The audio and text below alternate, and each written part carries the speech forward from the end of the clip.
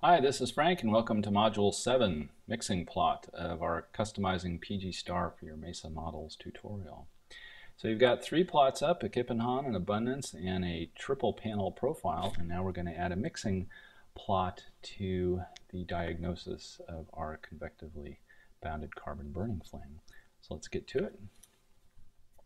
So one way to quench the flame is to deplete the precursor fuel of composition mixing beyond the convective boundaries. So let's add a mixing profile with mass on the x-axis. So our task is to cut and paste these pgstar commands either from the PDF or the plot underscore commands provided in the folder that you downloaded. And we're going to fill in the blank keywords. And again, to remind you, pgstar defaults is your friend on looking at those values. So let's go to it. Okay, this is where we left off with our profile panels. So let's go to the plot commands file. And we're going to take this mixing profile and we're going to copy that. And we're going to go back to pgstar. And now we want to add our mixing. Oh, I did want to point out one fun thing. Take a look at this Kippenhahn diagram. This carbon flame is pulsed twice. It lit. It actually started to propagate outward. That's the upward turn of this. It lit again for this rotation rate at a slightly lower mass. The flame propagated in, and then the flame stopped. The convection stopped. The flame actually dies right there. And then it reignites in a third pulse and is continuing its march inward. Just thought I'd raise that. Okay, mixing.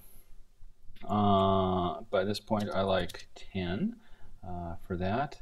Aspect ratios of about 0.75 are fine. I don't want any titles. You'll see why when we get to the grid plot. Mixing name, we wanted mass on this axis. So the keyword is mass in parentheses. I don't want that axis reversed, so false.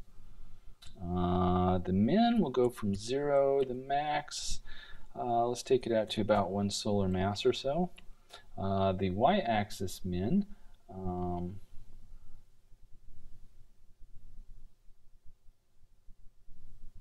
we will let that one float, I think.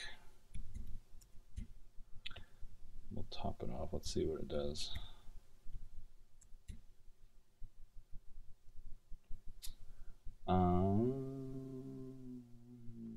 Minus 101D0.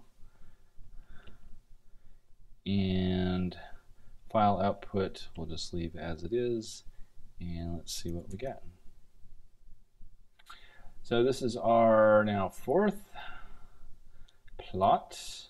And we've got the diffusion coefficient on the y-axis, mass on the x-axis, and then over here you'll see a variety of the different type of mixing mechanisms, from semi-convection to overshooting, various diffusion coefficients associated with the self-generated magnetic fields from cellular model of angular momentum transport, normal convection, viscosity, and you can read the colors off there. And that's pretty close to, I think, what was desired. Let's go back to our guidance. So we did that, check. This is pretty close. We went out to 1 mass in this one. We went out to 1.5. So now we've got our fourth plot up, our mixing plot. Thanks, and I'll see you in the next module.